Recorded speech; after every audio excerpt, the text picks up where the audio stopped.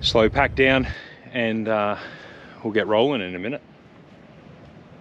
Loose plan, and I say really loose because what's happened so far this trip, and we're only sort of 2 nights, 3 days in, is we had a rough plan of where we wanted to go and where we're going to camp, and tracks that looked good on Google Earth, or that we'd heard things about, were either shut, or we've had to bypass areas and detour around things, and just hasn't quite gone exactly to plan. But that's sort of how these things tend to go. We've had a great time. Both the campsites we've stayed at have been ones that weren't actually planned. Both of them have been awesome campsites, so no regrets there. But yeah, the loose plan is we're going to get back onto the beach. We're going to cross the sandbar. As you would have seen on the drone footage, the river hasn't broken the banks or anything. I don't know that this one does, or not very often anyway, I don't think, from what I've heard. So we're going to cruise across the sandbar, and we're going to head as far up the beach as we can, which I don't think is very far, and then we're going to start ducking around that big mountain you can see there, and try get back on the beach and make our way towards a huge dune system and a really nice section of beach called Reef Beach, which is sort of halfway between Albany and Bremer Bay, and hopefully that's camp tonight. Don't know quite how we're going to get there yet. I think there'll be a few roadblocks sort of trying to navigate some of this coast, but that's the plan for the day. Should be good.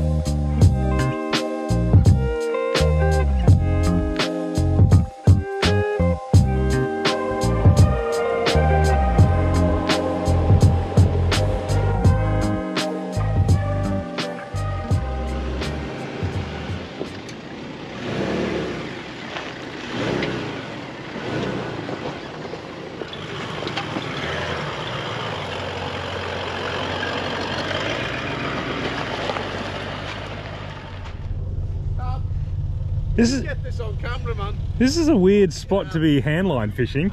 Yeah. What are you going to catch out here, Leon? What's happened, Leon? He's got his rod stowed up on the roof and is totally spooled the thing the other day when we're drone fishing, because he was supposed to tell me when to stop when he was running out of line. He didn't tell me, so I've spooled 300 meters of line off his reel and just kept flying until there was nothing left. So he's bought a new spool, spooled it all up yesterday in town, and somehow it's caught a tree about 300 meters away, and it's spooled him again. Oh no. I feel sorry for him. Do you? What do you reckon is going to be on the other end? Gary. Yeah, Gazza's on the other end of it. You caught a Gazza. New line as well, isn't it? Yeah, it's never seen water. We doing it? Yeah, let's go for it, man. Bit of entertainment on the way. Yeah. I like it.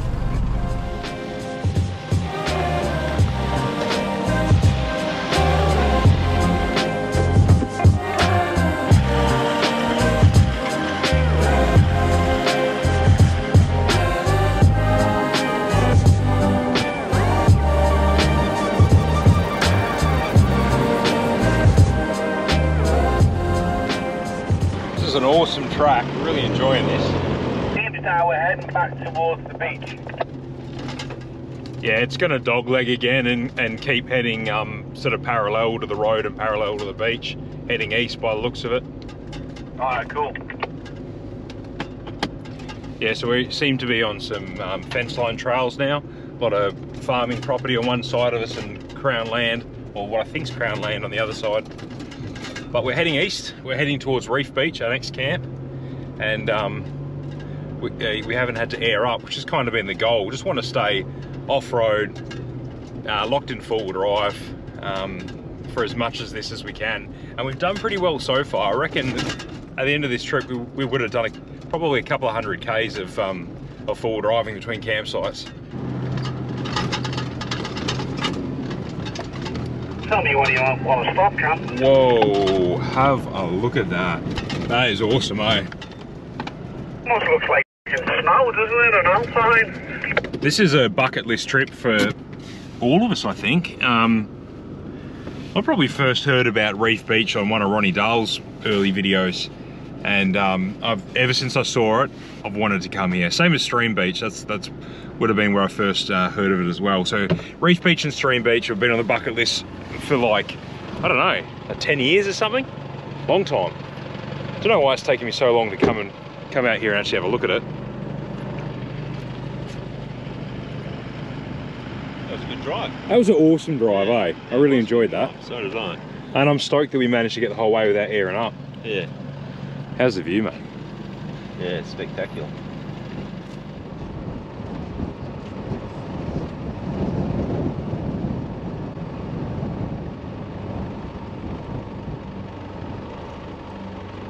How good's this? Yeah. Whoa. Oh, wow. Look at the beds. Yeah, just stick your swags on it. Yeah. Ping pong table. Midgets. Oh, yeah, that's a wicked fire pit. Couple of truck rooms, yeah. You get that thing glowing red, couldn't you? Oh yeah. That'll pump out some good heat, wouldn't it? Yeah. Wind charm, beautiful.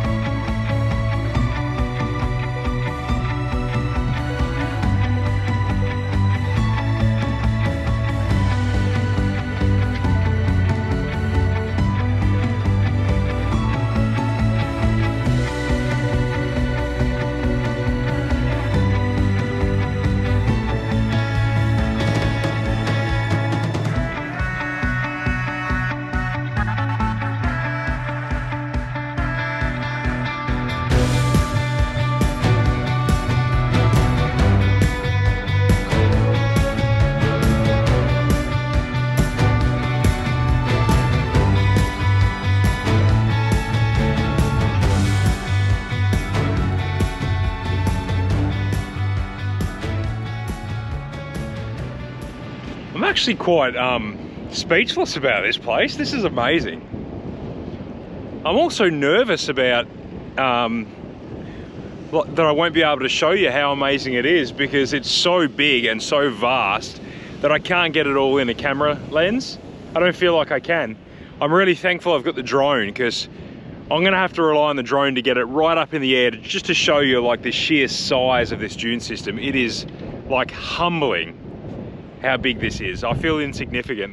They're just towering over you, these dunes everywhere. There is just sheer drop-offs everywhere where the wind has just eroded the edge of these dunes away. Oh look, Gary's just picked his way through the dunes and found us. You could get lost in here. It's, yeah, I don't know. I should have come here sooner. If you live in WA, come check out Reef Beach. This place is insane. And the drive-in was awesome too. I just had to add that. It just looks like a desert, doesn't it? You look one way, it's desert, and then the sea. It's beautiful, man. Not what I expected in the slightest. I've never been anywhere like this before. No, it's f***ing strange. It's like good, yeah. I expected like Yeager up. Yeah, but this is next level. These dunes are huge. It's hard to even get it on camera, man, like to appreciate how big they are. Beautiful, well, beautiful. Crazy, isn't it? I'm blown away by this spot, Gaz. Perception is crazy here. Yeah. You can't, there's nothing to gauge of anything, you know? So you're travelling the sand dunes, you don't know if it's going to drop off or not, because there's nothing there to go off. I want to get up top to get a cool vantage point, but somewhere like here. I want to, but it's quite it's getting your car up there is daunting. It's sketchy, mate, sketchy. Sketchy. I came around the back of that. Yeah. And it was, yeah, as I say, it's hard to fathom. Yeah. Just the immense of it. Yeah. It's cool. Also, the challenge is going to be finding somewhere out of the wind to camp, eh? Well, back where we were before, I suppose. The shack? Yeah. Stay in the shack, you reckon? Well, round there, it's sheltered, isn't it? Wish I had a sandboard now all of a sudden. Oh, do you know what? I was actually thinking of bringing me bodyboard. Oh, you should have. Oh, yeah. Yeah. It must be a huge bodyboard, right? Yeah, massive. Some people call them boats, but... we're going to have some lunch, and then we'll move on and find somewhere else to dig in.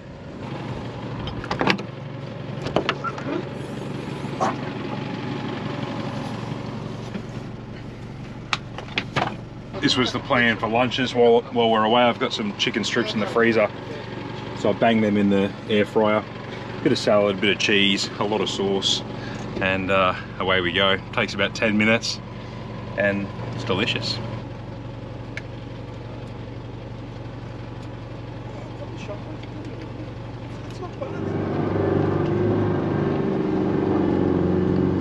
It's pretty bloody soft.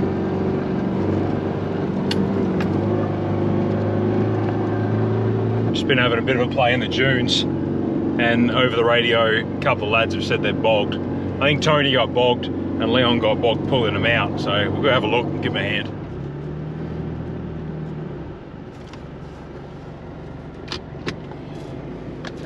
I've done this myself before as well. It's when you don't get snatched out with enough momentum, sometimes the car doing the snatching as it sort of bounces back, takes on the load, sort of bogs down as well, and you end up with a tight snatch strap and 2 bogged cars, which I think is what's happened.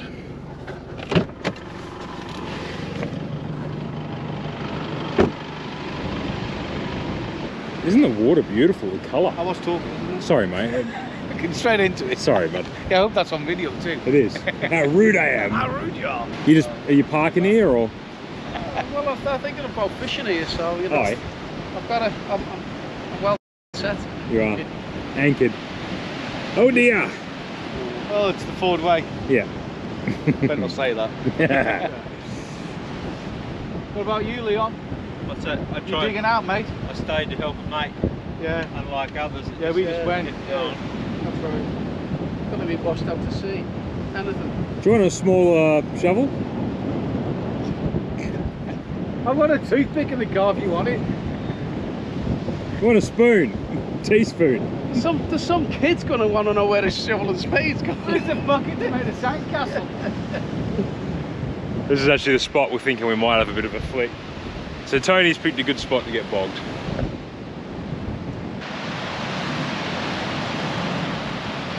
Yep.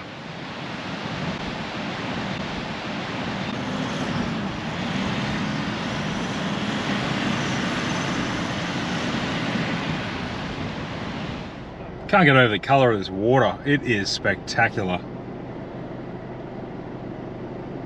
So this is obviously why they call it Reef Beach. There's a line of reef out there. And we're gonna have a go flicking some baits, maybe some lures, and this sort of, is it a gutter? I don't know. This little protected bit. Wind's still blowing straight against us, but at least we're not dealing with big waves. It's a bit more protected. I reckon that's us for the Arvo. Couple of beers, fished this hole, and we still haven't actually found a campsite yet, but that's this afternoon's problem.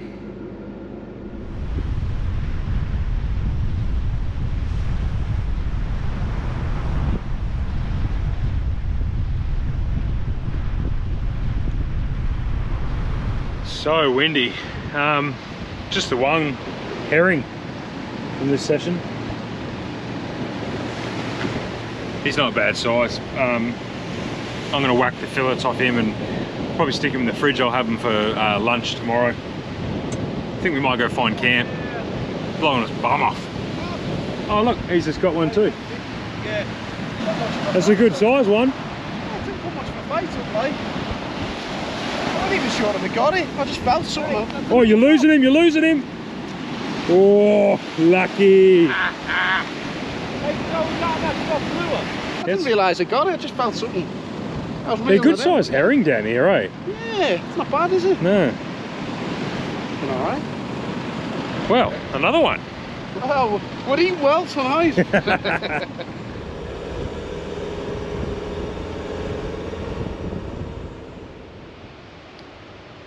We decided we fancied a night off the beach, out of the wind and the whipping sand and all the rest of it. So we managed to get the fishing shack to ourselves, which is pretty cool. You can sleep inside this thing, but we're not too keen to do that. So, well, actually Leon's put his tent inside there, but the rest of us have got swags around the outside. My turn to cook tonight, and I'm going to be doing a katsu chicken, which I've done before on the channel on a caravanning trip when we're on the Gibb River Road. But I'll briefly show you what's in it. It's real simple. But this is camp for the night. This is the digs. Should be good. Nice and cozy. Oh, that should be safe, isn't it? Heaps of bees though. I think there must be... Come and show them. Oh yeah. Are they still there? Yeah. There must have been something smelly or some water or something there. Oh, it was water, was it?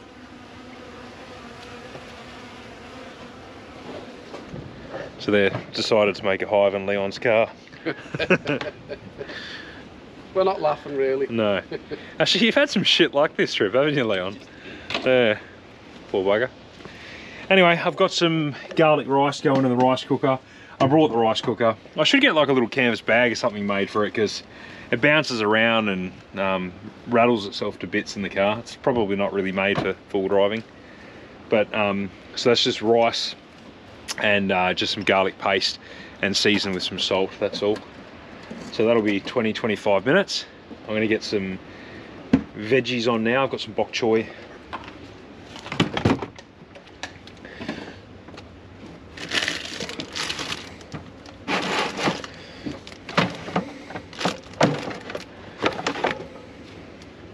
Bit of bok choy there, which is on its last legs by the look of it.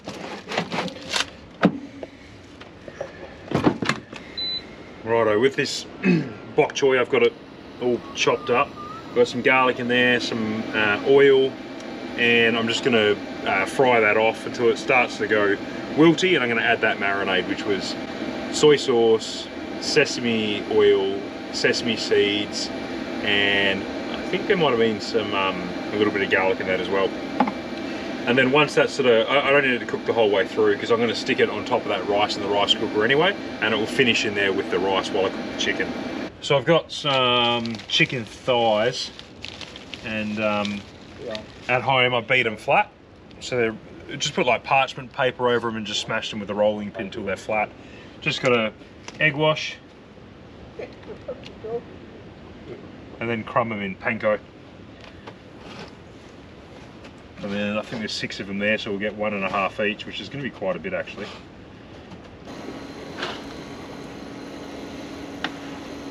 I'm not going to be able to cook all this chook in one go, so I think what I'll do is I'll do 2 at a time, and then I'll keep it warm in the air fryer.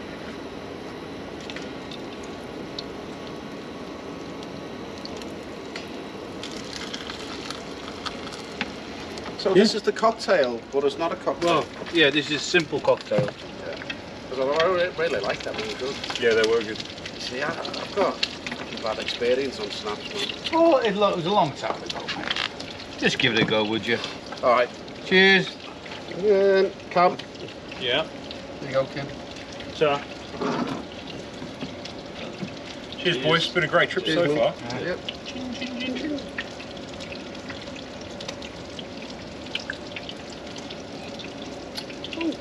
Wasn't too bad actually. Told you.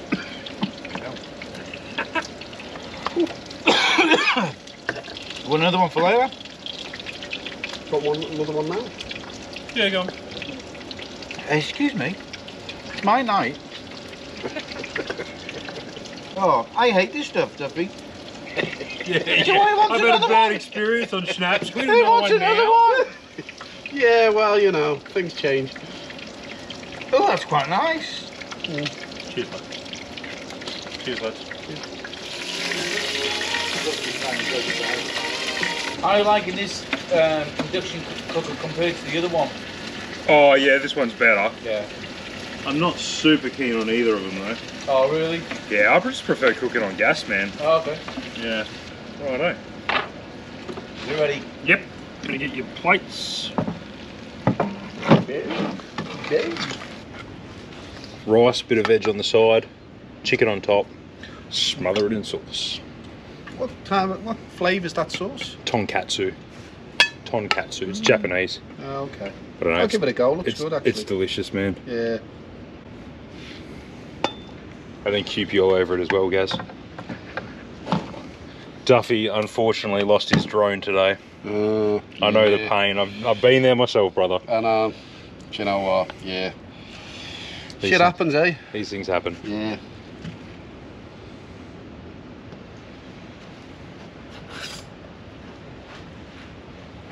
This is good, Cam. Yeah,